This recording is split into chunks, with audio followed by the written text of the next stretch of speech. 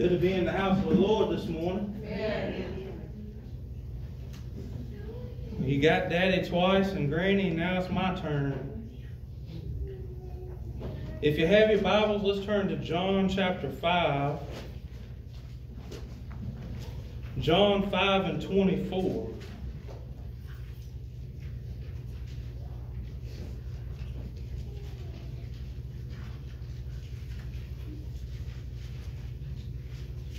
And while you're turning, I'm going to have a word of prayer. Lord God, I thank you for the day that you have prepared for us. Lord, I ask that you forgive me for any and all sin in my life. And I pray that this will be the prayer of every soul in this place. Lord, I ask that you send your anointing down in this sanctuary. Lord, I ask that you would hide me behind your blood, that you would hide me behind your cross today. Lord God, I call down the fire in this place. I ask, Lord God, that you would send the anointing, send the fire, let your spirit move from the front of the pulpit to the back of the church. I ask, Lord God, that you would walk each and every heart, and that you would walk by each and every soul, and that you would pass by us in this place. Lord, I pray right now that my breath would be the breath of God.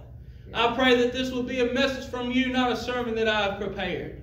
Lord God, I ask right now in the name of Jesus that you come down and that you sup with us in your house today. Lord, you said my house will be a house of prayer. And Lord God, as we start this service, we start with talking to you. Lord, I ask that you forgive us and that you help us and have mercy on us today. We need you, Lord. We need you. Reach down and help us and lift us up and hold us up. In Jesus' mighty name we pray. Amen and amen. Amen. John 5 and 24, and it reads like this. Verily, verily, I say unto you, he that heareth my word and believeth on him that sent me hath everlasting life, and shall not come into condemnation, but is passed from death unto life. Verily, verily, I say unto you, the hour is coming, and now is, when the dead shall hear the voice of the Son of God, and they that hear shall live. For as the Father hath life in himself, so hath he given to the Son to have life in himself, and hath given him authority to execute judgment, also because he is the Son of Man. Marvel not at this, for the hour is coming in which all that are in the grave shall hear his voice, and shall come forth, they that have done good unto the resurrection of life, and they that have done evil unto the resurrection of damnation. Now today, as we sit in church, I want to teach you about the resurrection. Amen. Now I want you to know that there's going to be two different resurrections. The first resurrection is going to be of the saints of God. And we call that the rapture of the church. Amen. Amen. Can I get an amen out there? And then we have another resurrection of the evil dead, the sinners that never repented and come to God. Now before we get into it, I want you to understand that when you die, when you take your last breath, your soul is conscious. I know that a lot of preachers preach that you're asleep in the grave, and that's not so. When you lay down and you take your last breath, you go to one or the other place. Amen. When you lay down and die, when you take your last breath, your soul goes to God, or your soul goes to hell. One of the other two places. There's no in-between place that we're going to pray you out of, okay? Can I get an amen in the house of God today? When you lay down and die, your soul either goes to hell or your soul goes to heaven, but your body goes in the grave. Now, at this time that Jesus is talking about when the saints are resurrected, it says that there's going to be a great shout. It says that there's going to be a trumpet, Mel. It says we're going to hear this noise. And it's going to be so loud that it wakes the dead up. And it says the dead in Christ shall rise first. Oh, come on, church. Let's preach a little bit. Let's have a good time. It says the dead in Christ shall rise first. And those that remain will go to meet him in the air. Now, that's the first resurrection. Come on, church. That makes me feel good. When I think about the resurrection of the saints of God, when I think about a trumpet sound, and I hear that sound, and I'm looking for his coming, that I'm going to go to be with him forever and ever. Amen. See, our souls are going to be judged on that day for our good works. Amen. Amen. And why? The saints will be judged as according to their works that we done here for God and his kingdom. Can I get an amen? Amen. Come on, church. Does that make you excited inside? Amen. See, we're going to go to heaven and we're going to live with Jesus throughout eternity. Yes. Yes. We're going to be resurrected. We're going to be given a new body. Amen. Oh, come on, church. We're going to have a new body. Amen. They said I was getting big. I told them, yeah, I'm growing this way now and losing my hair and looking like that. But we're going to get a new body that's glorified. We're going to get a new body that's like unto Christ. See, we're supposed to start now. We need a heart like Christ and a mind like Christ. It says, marvel not at this, for the hour is coming in which all that are in the grave shall hear his voice. A lot of us are in our graves right here in this church right now. Come on, church. We hear about doing good. We hear about the Word of God. We hear about living for Jesus and believing on his name, but we don't do anything about it. That's right. See, it takes more than just believing on his name. You can believe that Jesus Christ died. You can believe that he was the Son of God, but it takes some action after you start believing. See, when I give my heart to Jesus, I was born again. I died into my old man. I died into the one that I used to be. And I'm not the same person that I was before. And now that I stand here, I have the blood of Christ that's overcome me. And it runs through my veins and it makes me a new person. It makes me a new creature. And then when I hear that sound, whether I'm alive or whether I'm dead, I know that I'm going.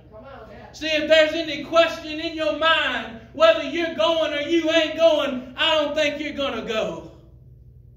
If you're questioning your salvation, you ain't got it. Come on, church. Come on, when's the last time we come to the house of God and we come down to the altar and they sang an old hymn and we cried out unto God and we hit our knees and we asked God for repentance? We said, Lord God, I'm sorry for what I've done. I'm sorry for the way I've lived. I don't want to live that way anymore. But we want to do everything that they're doing, and we're not going in this resurrection. See, there's two resurrections. The first one's the good one. Amen. The first one's the one you want to come out of, because you don't want any parts of the last one. See, there's two resurrections, but there's two deaths also. You say, what are you talking about? Well, you die in the physical body. But to be separated from God throughout eternity, that's called the second death. Yes. Can I get an amen? It says, marvel not at this, for the hour is coming in which all that are in the graves shall hear his voice and shall come forth. They that have done good unto the resurrection of life, and they that have done evil unto the resurrection of damnation. Unto the resurrection of life. See, when Jesus died and he resurrected himself, that gives me hope. Because, see, I partaken of his blood. And he's put that blood on my life. And when God looks down on me, he don't see the old Orville that I used to be. Thank you, Lord. Thank you, Lord. Can I get an amen? Can I get an amen on the front row? Thank you, Jesus. I'm not the same anymore. He said, done good unto the resurrection. Done good unto the resurrection. We talk about doing good, but are we doing it? How many people did you invite to church this Sunday? Preach on me now. And I didn't do it for the numbers. We're not here for your body, amen? I'm here for souls. There's so many preachers that stand up in the pulpit and they want you to give their dollar bill and they want bodies to fill the seats and they want to have the biggest church and the biggest congregation. But that's not why we're here. And them preachers ought to sit down somewhere. We're here for souls and your soul is worth something. Your soul matters this morning because it's either going to come in one or two resurrections. You're either going to be resurrected in this resurrection, the rapture of the church, when the horn blows. And he comes down with a great shout and we go up to meet him in the air. I want you to envision that in your mind. Amen. Come on, that's going to be something. A lot of us in here ain't ready for that day. See, if you ain't believing on Jesus Christ, if you ain't living your life according to this word, if there's sin in your life, I don't care what kind it is, you are not going to go there. When you take your last breath and your soul leaves your body and goes one to either place, you ain't coming back. That's right. That's why I don't believe in ghosts, amen? That's right. The people in hell, they can't get out. That's right. The people in heaven, they don't want to come back. Okay? There ain't no ghosts, it's demon, evil spirits that come around us, okay? Come on, church. We got to get on fire. It's time to get some fire down in your gut. It's time to get a flame in your eye. It's time to start doing what you need to do to make it in that day. Are we striving for it? I say, no, ma'am, no, sir, we're not doing it. We're not giving it our all. We're not laying down the things we need to lay down. We're not pursuing after Jesus Christ. And there comes a consequence with that. And I want you to turn to Revelations 20.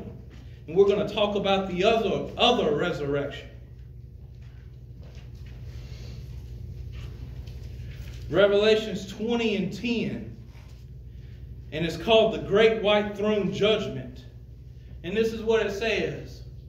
And the devil that deceived them was cast into the lake of fire and of brimstone. Lake of fire and brimstone. Where the beast and the false prophet are. And shall be tormented day and night forever and ever.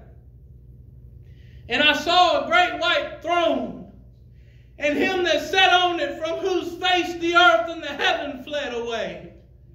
And there was found no place for them. And I saw the dead, small and great, stand before God.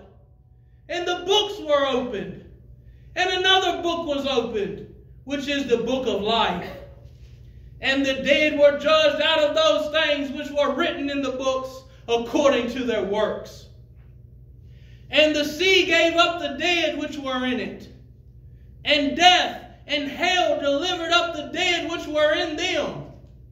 And they were judged every man according to their works. And death and hell were cast into the lake of fire. This is the second death. And whosoever was not found written in the book of life was cast into the lake of fire. Yeah. See, when you die, your soul goes to either place. And if you go in the first resurrection, if you've been born again, we're going to go with Christ. Yeah. But if you're not saved and sanctified and filled with the Holy Ghost, you're going to die and you're going to go to hell. Until this time. Yeah. This is after the millennial reign. And when this time comes, he says that he saw the dead. And hell gave up the dead. Hell gave up its souls. The sea, the souls come out of the sea. And they all went to stand before God. And they was judged according to the way they lived their lives. Yeah. You say, what are we going to be judged on? Well, I'm not going to be judged in this because I'm going out in the first one. Amen. Yeah. But they're going to be judged on the secret things of their lives, is what the Bible says. See, we come to church and we play Christians. Come on. And I've told you like this a lot of times. When we was kids, we used to play church. Yeah. I was the preacher. We'd play church. And we'd shout. Me and Tiffany would come in here and we'd preach sermons on faith. Yes, you did. We'd get the microphone and we'd preach our little hearts out and play in church. And now we old and we still play in church. Oh, yeah. We done got old and we still play in church. And Jesus is getting ready to come back. The trumpet's getting ready to sound. And we still play in church. And we're going to die and we're not going to be here anymore. We're going to go to hell. And then we're going to have to come and be judged here at the great white throne. Yeah. Because we wouldn't repent of our sins. We played too long. That's what Barney was talking about. Yeah. How many times have we stood in this church right here at Bethel Bible? And we give the altar call and we were singing the song and you felt the Lord moving on your heart. And you knew it was time. I need to make a move. I need to go down here and get rid of this burden. We never come. We never laid it down at the altar. And we carried it back out when we left. One day it might be too late. One day you might not be able to make that chance again. This might be your last sermon. This could be your last church service that you ever sat in. This could be the last words you ever hear before Jesus Christ come back, or you took your last breath. Are you ready to go? Are you ready to meet Him? And if you're not ready, are you ready to stand before God in judgment at the great white throne?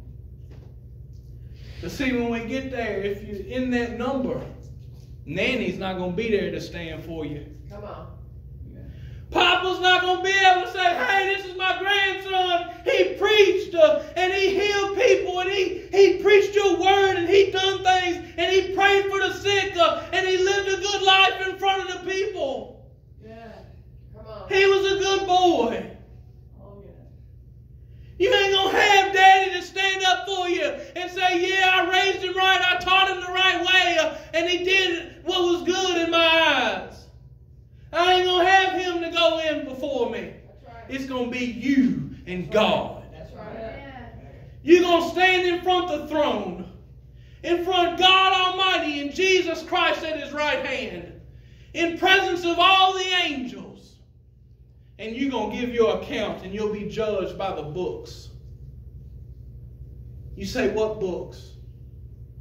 The books that is recorded of everything you said. Every thought you had. Yeah. Every hair that come out your head. He knows everything about you. He knows where you're sitting. He knows your name. That's right. And He's recording the things that we're doing. Amen. And it says that if your name is not wrote in the book of life, you'll be cast into outer darkness forever. You'll be cast into the lake of fire. If there's any sin in here that's hiding, any sin, you're not going to go into the kingdom that He has prepared. In the next chapter, he talks about the New Jerusalem and the kingdom of heaven.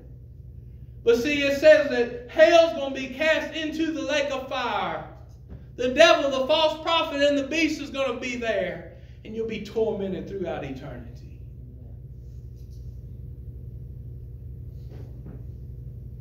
All the signs in the Bible are for the second coming. And I want you to understand that there's two things here. The rapture is not the second coming of Christ. The rapture is when the church is called away. That's right. The first resurrection. The second coming of Christ is when He comes back on a white horse at the battle of Armageddon. And all the saints that was resurrected with Him is going to be behind me. That's me. And we're going to be adored in white.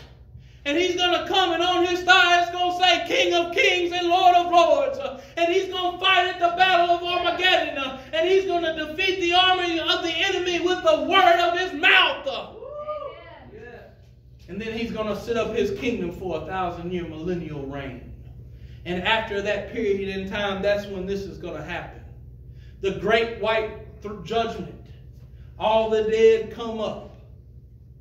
And they'll be judged according to their works. But see, I'm going to be having a party at that time. I'm going to be living my best life, as the kids say. Yeah. Come on, church. Amen. Which resurrection do you want to be a part of? See, all the signs are pointing to the second coming of Christ. The battle of Armageddon, when He comes on the white horse. That's all the signs in the Bible. Just think how much, if that's so close, and we're seeing these things here on earth, if that's so close, the second coming, the battle of Armageddon, Jesus Christ coming to set up His kingdom here, how much closer is the rapture? Amen. It could be right now. That's right.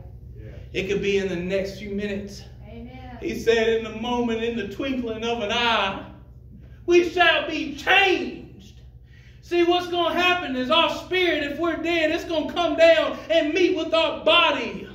And our body will come out the grave if we're already dead. And then it's all going to come up and be glorified, and we'll meet Him in the air, and we'll live with Him throughout eternity. Amen. That's good. Thank you, Jesus. That's good, church. Amen. I want to read you one more scripture. I want you to go to 22:11. It says, he that is unjust, let him be unjust still, and he which is filthy, let him be filthy still. He that is righteous, let him be righteous still, and he that is holy, let him be holy still. And behold, now this is Jesus talking. He said, behold, I come quickly, and my reward is with me, to give every man according as his work shall be. I am the Alpha and the Omega, the beginning and the end. Yes. Blessed are they that do his commandments, that they may have right to the tree of life and may enter in through the gates into the city. You say, what does that mean when they're talking about the unjust? What does it mean when it talks about the filthy? See, on that day when you die, or the rapture, whichever one comes first, the state that you're in then is going to be the state that you're in when you're resurrected. You say, what are you talking about? If you die right now and you die filthy and unjust, when you are resurrected, you're going to be resurrected filthy and unjust and be judged. But if you die and you're righteous, and if you die and you're holy, when you're resurrected, you're going to be resurrected righteous and holy.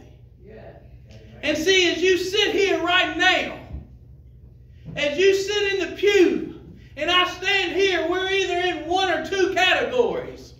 Right now, you're either righteous and holy, or you're filthy and unjust today as you sit here. There is no in between. You can't serve God on Sunday. You can't serve God just a little bit and then filter out to the world the rest of the week. You can't take a little bit of the world and a little bit of Jesus and mix them together and think you're righteous and holy. It takes a separation. It takes you being born again, dying to the old man and living under Jesus. You're either righteous and holy or you're filthy and unjust. Right now, as you sit here in this place, what category are you in? And that's going to determine which judgment you go into. Amen. I want to be righteous and holy. Yeah. Not by anything that I've done, but what through Jesus Christ done for me on the cross. That's right. Through faith in Him, I can have His righteousness. Amen. Amen. I told y'all a lot of times the same saying. I'm going to tell you again. I had a man tell me one time that you can't be holier than everybody else. I did. He looked at me right in the eye. He said, you can't be holier than everybody else. I said, well, why not? Because ain't nobody living holy nowadays. I want to live my life according to the Word of God. I want to have some fire down deep in my bones. I want to live my life under Jesus. I want to see the fire in my life and the ones around me. I want to spread a revival at Bethel Bible Church. I want to go out in the rapture. I want to live with Jesus forever. And I want you to be there with me. But you better be righteous and holy now. You better start living that life right now. Not tomorrow. Not one day when we clean up a little bit. It's now. This could be the last time you ever heard the Word of God. This could be the last time you ever heard His Word. The way things are going in our country, it looks like they're going to take it down any day. You never know. That's right. They done already shut the churches down one time. We let them shut them down. Next thing you know, they're going to be coming to your house and taking the Bible from you. How much have you put in your heart? How much of the Word of God do you know? How much are you teaching your kids the Bible? How many times have you got down on your hands and knees and said, Lord God, I love you in front of your children, and they heard you pray? Oh, yes, yes. My little boy can say some of the prettiest prayers. Yes. Amen. That's a soul. Yes, it is. You're not just growing children. That's a soul. Come on. And that soul's going to go into one or two places. And it could be up to you where it goes. Yeah, right. The way you lead them. What you do. I watched my granny and my grandpa preach all my life. My daddy preached all his life. And I run from God and done things that weren't right. And I lived a wrong life. A filthy and a nasty and an unjust life. But I knew what was right. And today as I stand here, I can be righteous and holy because I've been born again, truly born again. Praise God. And I want to change people's lives Amen. so they can go to be with us in heaven. Thank you, Jesus. What state are you in this morning? Are you unjust and filthy? Are you living dirty? Is your soul black? Or are you righteous and holy? And everything you do, everything you say, everything you teach is according to the Word of God. My granny trained me as a little boy. They trained me. I wandered away, but I'm back. She's training my boy. I go over in the morning time and we have a cup of coffee and I drop my little one off and she tends to him while I'm at work. Amen. And she's putting the Word of God in him. Yes. He'll run around, you say anything that ain't halfway right, he'll say, you better repent.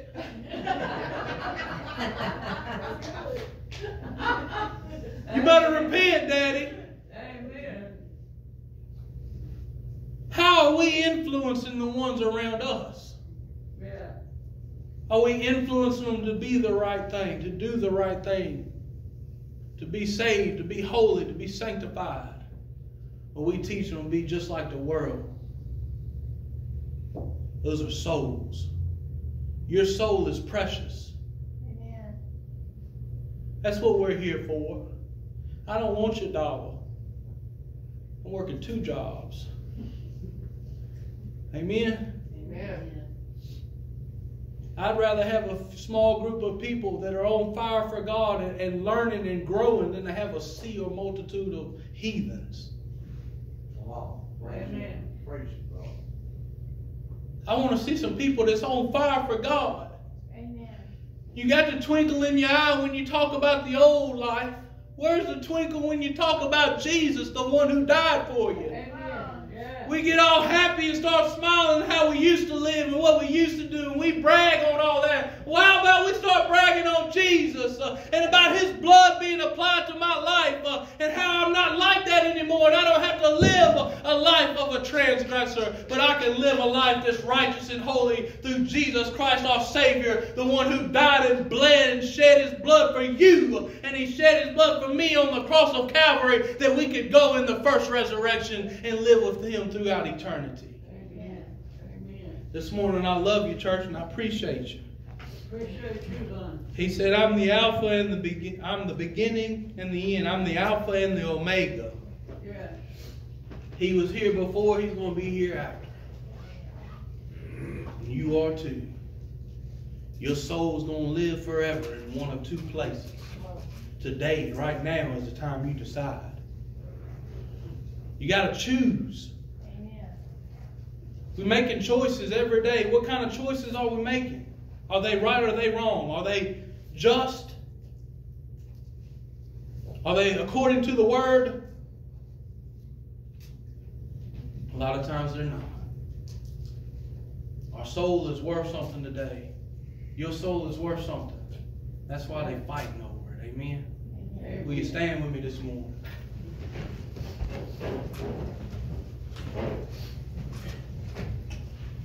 I'm going to sing a song.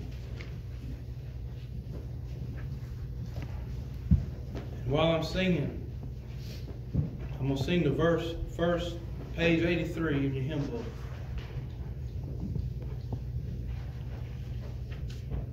I'm going to sing the first verse in the chorus, and then I want you to keep singing. I'm going to pray. And if God is dealing with your heart, I want you to come up here and make it right. I'll pray with you. I ask Rayford if he'll come to the front and stand and pray for people to come, and I'm going to help him. And as we sing this song, I want you to give your heart and life to Jesus, and I want you to really picture yourself in which resurrection you're going to be going in. Is it going to be the one where we're going to meet Jesus in the air? Is it going to be the one where you stand before the throne and get judged for your sin? Yes. Page 83, Rock of Ages. Rock of Ages, cleft for me. Let me hide myself in thee. Let the water and the blood from thy wounded side which flowed be of sin the double cure. Save from wrath and make me pure. Could my tears forever flow? Could my zeal no longer know?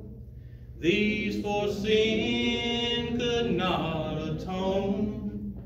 Thou must save, and thou alone.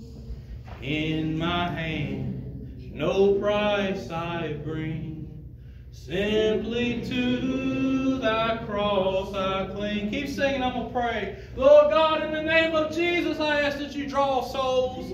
Lord God, right now, in the name of Jesus, I ask that you convict. Lord God, I ask right now that your Spirit would go forth and that you would bring them to your house and bring them to your altar. Lord God, I ask that they would bring a sacrifice. They sacrifice their life to you that we could go out in the first resurrection. Lord God, I want to go to be with you, and I pray that this would be the prayer of the congregation. Lord God, I pray right now that if it be one under the sound of my voice that's sinning, that's living a life that's filthy and unjust, that they would come and make it holy and righteous through your blood. Lord God, I ask that you would deal with us right now, but have mercy, O Lord. In Jesus' mighty name I pray. Yes. Yes. I love you this morning. I appreciate you. Appreciate you, honey. And I'm going to ask Rayford if he'll pray our benediction. Amen.